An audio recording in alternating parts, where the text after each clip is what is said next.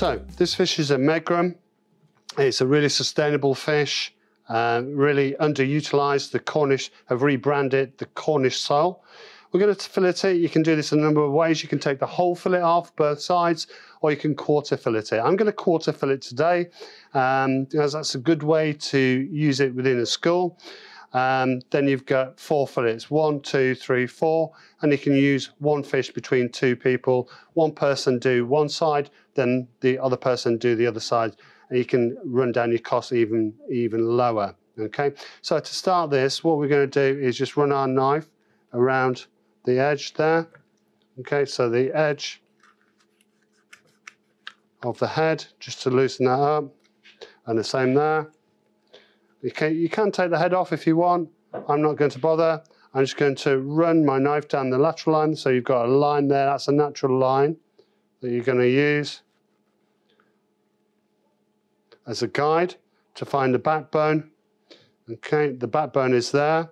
And you can see I've opened up the flesh, and then starting at the top, I'm just going to run my knife underneath the fillet, like so.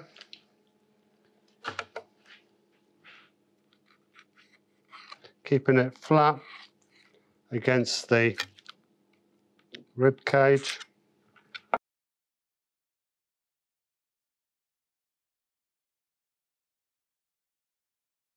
So taking one side, you can see we've hardly got any flesh left on the rib bones.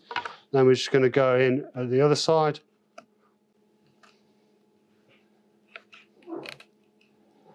Just using the tip of your knife to ease the flesh from the bone.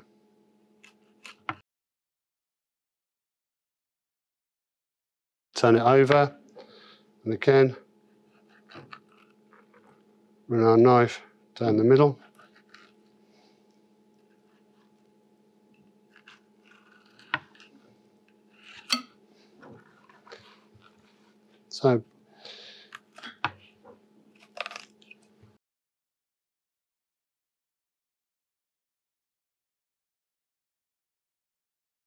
So the ideal situation is you're left with no flesh on the bones, yeah, as much flesh on the fillets as you can get. Just going to tidy that up by taking the roe off. That's the fish eggs. We can't eat that. Oh, you could do, but it's not very nice tasting. And just tidying that up.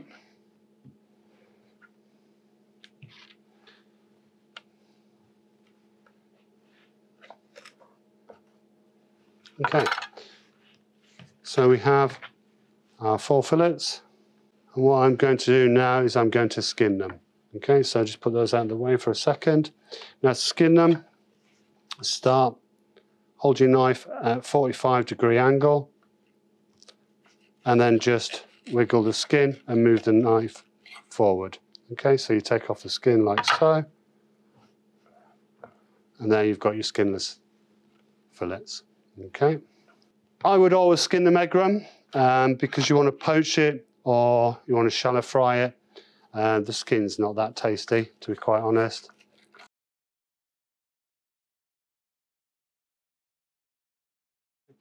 So I'd use these 2 for a poached dish by just folding the tail end into the fish and poaching like so.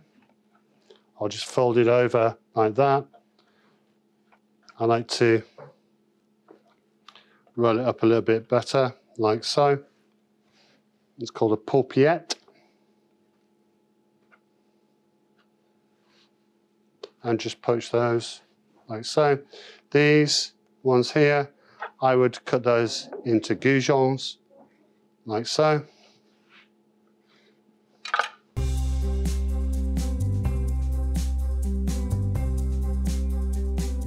So this is hake. It's a round whitefish, and we're going to fillet it up today. I'm going to show you not normally something you would get to fillet on a regular basis, because you buy it either filleted or staked from your fishmonger. The difference with this white round fish is it has a big backbone going probably to around about there. So it has a big rib cage. So the same process as any other filleting for a round fish, but you're taking it off the bigger rib cage, okay? So we're just going to take our knife, nice sharp filleting knife, and we're going to go in just behind that gill there till we get to the backbone. So you can see the backbone here, go round onto the fillet there. So just run our knife, nice sweeping, and as you can see there, yeah, there's the backbone. And it's a lot bigger than you would normally get in a lot of round fish. Okay, so just using our knife, just go all the way down. And doing this nice and slowly, just so you can see how I'm taking it off. There. So you see it's taking off that rib bone, like so. A master fisherman will do this in seconds. Okay. Just taking it off there. And you can see I'm taking it away from the bone. Now this is where I'm going to put my knife straight through, because there's no more there, and just take it off. There we are. So that's one fillet. We're going to tidy that up in a little minute, and we're going to do exactly the same on the other side.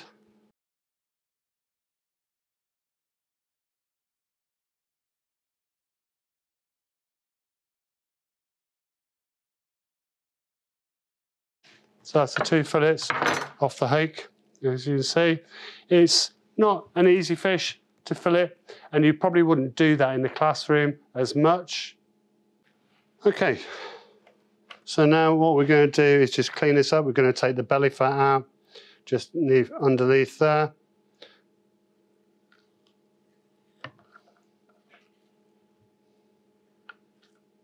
Okay, so that's wastage. And just clean that up.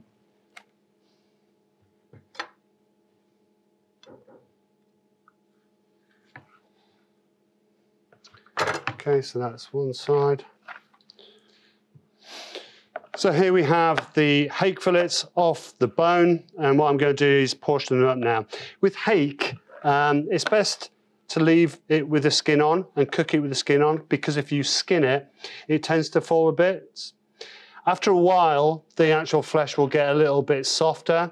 Okay, you can put a little bit of salt on there before you cook it to tighten the proteins up, but I tend to either bake this or pan fry it really, really hot to tighten that protein up, okay? But you don't want to really skin this straight away, because as you can see, the flesh will fall to bits. Now, what I'm going to do is I'm going to cut some portions, okay? And that's one. Nice little middle loin there. And then I've got a tail piece there. Or you can skin it and cut it into goujons, but I wouldn't take the skin off or something like that. And also, it's part of the presentation when you're cooking this type of fish, okay? We're going to score that up, make sure it's really dry, and then you just put it into a hot pan to crisp the skin up. Or you put some olive, make sure it's really dry, put some olive oil on it, and put it into an oven at a high heat. So that's one portion. Two, got a nice little tail portion there. And again, the same.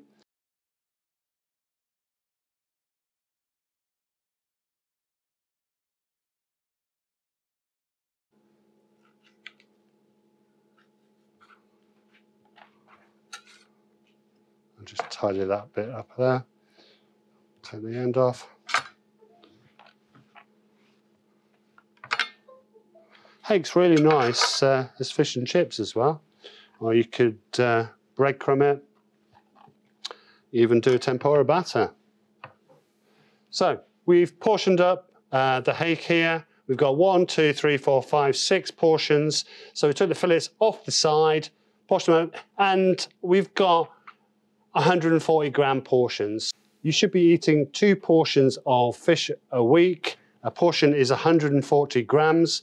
One of those portions should be oily fish, and so the hake there would be a really good second portion, along with some mackerel, some sardines, some tuna.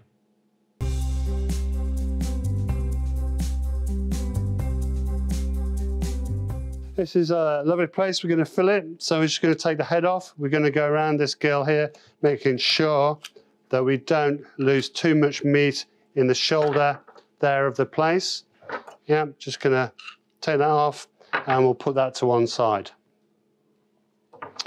Now, we're going to use the lateral line there as a guide, and we're going to follow that with our knife all the way down, like so. Keeping our fingers out of the way, and then you can feel the backbone underneath there. So there's a bone, a ridge that you can feel there. You're going to go either side of that ridge. So you're just going to loosen the flesh from the rib cage. Yeah. And just follow that rib cage. So you can see here how I'm just following that rib cage around, all the way down. So you see there, and underneath, just following it so your knife is flat against that rib cage, and you'll take all the flesh off. You won't waste any of that lovely fish. Okay, so that's one fillet off. Going to go on the other side. Again, keeping my knife nice and flat against that rib cage.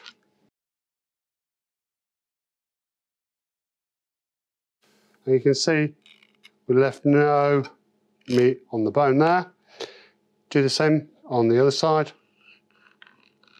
Knife down. Yep. And then just run your knife against the rib cage. Loosen the fillet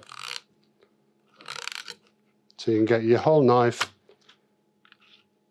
in, running it down. You see how I'm moving the fish around?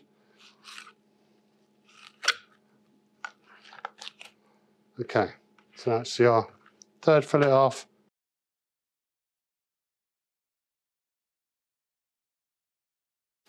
So I've left very little flesh on the bone. There's the head and the carapace. We're going to throw away that carcass.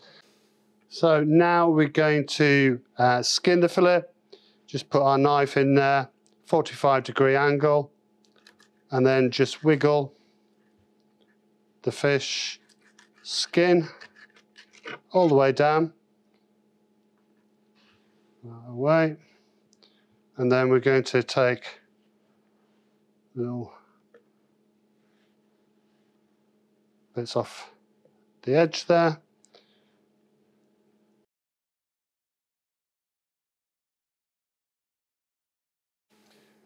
So here we have our 4 fillets from the plaice. You can see it's quite a small plaice, and as a quarter fillet. Or you could use these is for a paupiette. Just roll them up like so, and poach those. These I would probably use as goujons. Just cut them a little bit more, or you can use it like that. So using a small plaice in the classroom is ideal because you're getting small portions. You're not getting lots and lots out of there, but that's enough to cook one portion of fish.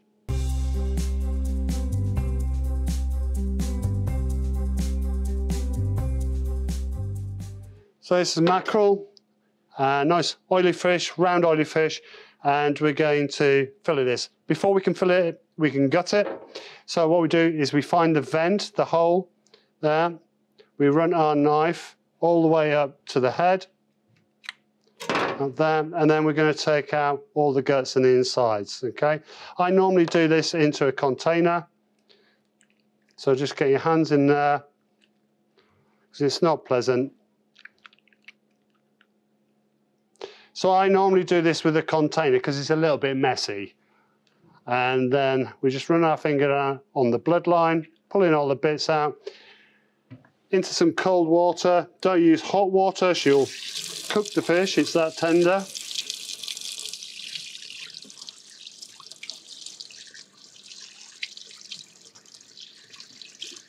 Okay, so you're running all the insides out there. Make sure it's nice and clean. Okay, so we've gutted it, we've run the fish under cold water to rinse out any of the remaining guts and blood.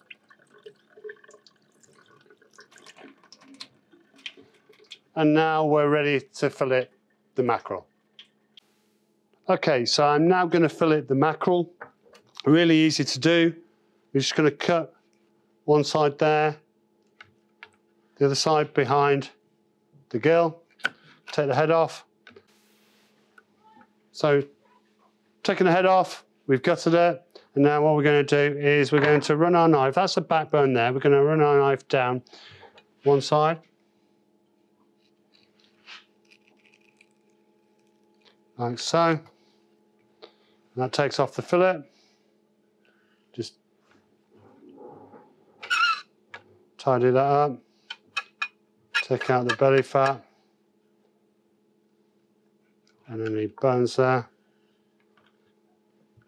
We're going to pop that onto a plate.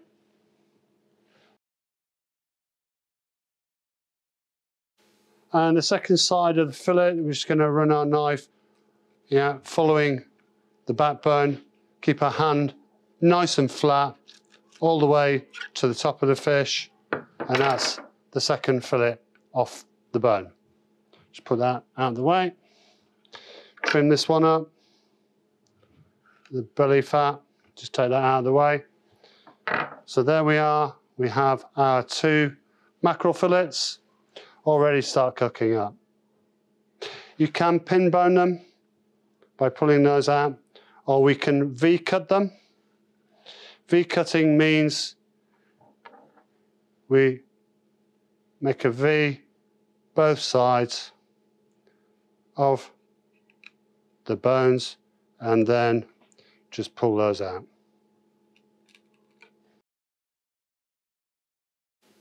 Like so. Okay, that is the V-cut side, and that's the end one.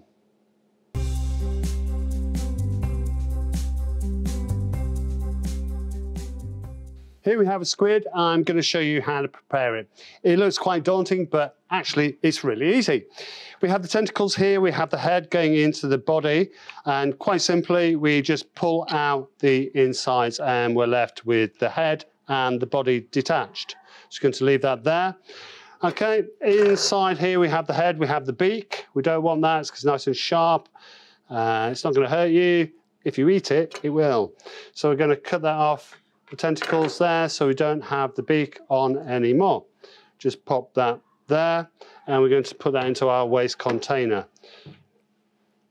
To clean out the tube, as it's called now, what we're going to do is we're going to pull the backbone out, which is like a piece of plastic.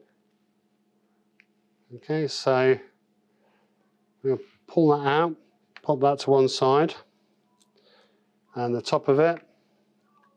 And then we're going to pull out the wings, the side of the squid. That's how it swims. So we're just going to pull those wings off.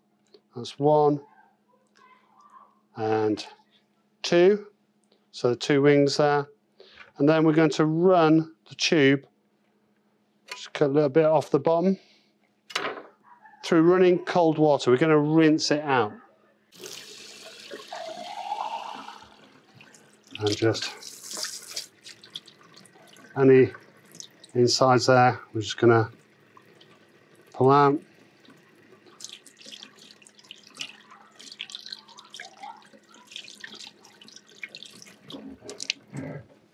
Now we're going to take all the skin off the squid, the outer casing, that's it, and we're going to trim it up a little bit.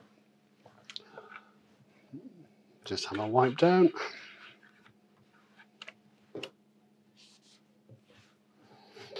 Now we're going to take off the end there, just to tidy it all up. There's a few bits and pieces inside there. Okay, that's fine. Now, squid is more commonly cut into rings for calamari, or you can cut it down the middle and cut it into squares, score both sides, and then you can pan fry that really quickly. It's going to cook quickly anyway. So you can pan fry the raw squid, a little bit of lemon juice, and add other flavours, a little bit chili. It takes on flavours really, really well. I'll be using this for calamari, so I'm going to cut it into rings. And then what you can do is just run your fingers around the inside of the squid ring, just to pull out any other bits and pieces, or even rinse it underwater to clean it all the way through. Here we have a portioned up squid all ready to be cooked for calamari. So I've just cleaned it, pulled the head off, taken all the insides out, the cellophane backbone, thrown that away, and then cleaned all the rings, rinsed them under cold water. I've got the tentacles here. So I've taken the tentacles off, leaving the beak on the head, the mouth. We didn't want to do that, so the tentacles go after the mouth. They grab the fish and put it into the mouth. We can eat the tentacles. I actually like these a lot more because the batter or the breadcrumbs get stuck in between there and becomes really, really crispy. So nice to do your calamari in rings, either in a tempura batter, in a beer batter. You can flour, egg wash and breadcrumb them, and then garnish them with the same of the tentacles just on top there. Really nice. Quick and easy to cook, take about 2 minutes, and calamari is a deep fried one. As long as you drain it well, it's in there for a couple of minutes, so it's not going to absorb all that oil. This is one you have to deep fry, unfortunately. There are other methods, like I said. You can take the tube of the squid and you can cut that into squares, score lightly both sides, and pan fry it with a bit of olive oil, a bit of lemon juice, a bit of garlic, a bit of ginger, or add any flavours you want to it, really.